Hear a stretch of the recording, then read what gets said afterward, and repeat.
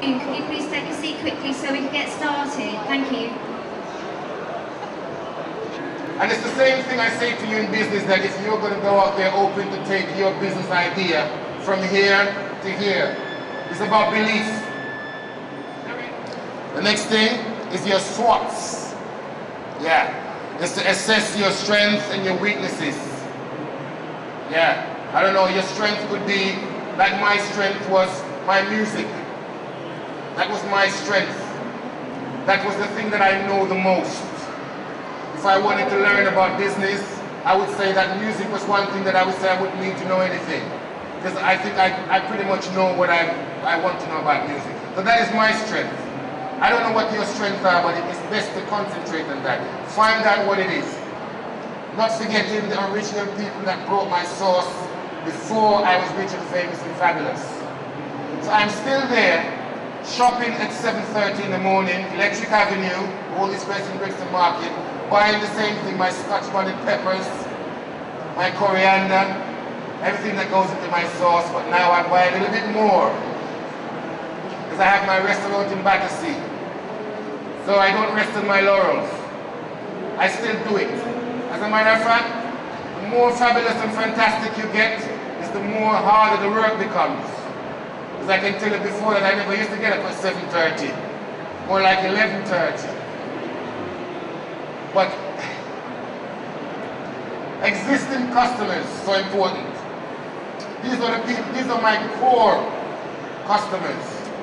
The people that brought my sauces before Dragon's Den. These are the people that I really respect. Because they were the ones that kept me going. At the outset of the race, remember the first rule. The hardest part of the race is the start. These people, your customers, your initial customers, you've got to look after them. How do you do that?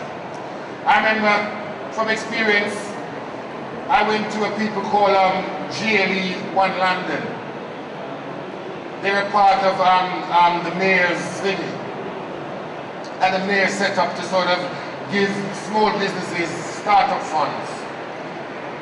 And the most funniest story is that one of the rules that you have with the GLE One London is that you have to get a refusal letter from the bank before you will get this money.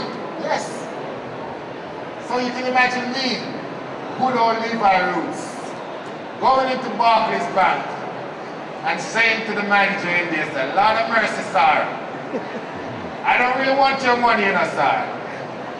I'm here for a refusal letter." The man said, "Yes, here it is, come. Go and go 2 years." Yes! A refusal letter. I got my refusal letter from Barclays Bank, which they were waiting to give me.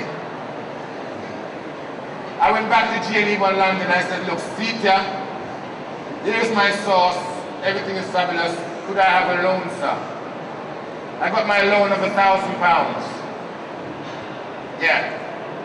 Next place I wanted to get some money from my family. Banks don't lend you money unless you have money. You gotta have money in the bank first. You know, any Jamaicans here know the old saying that says you have to have money to make money. Always gone, always gone.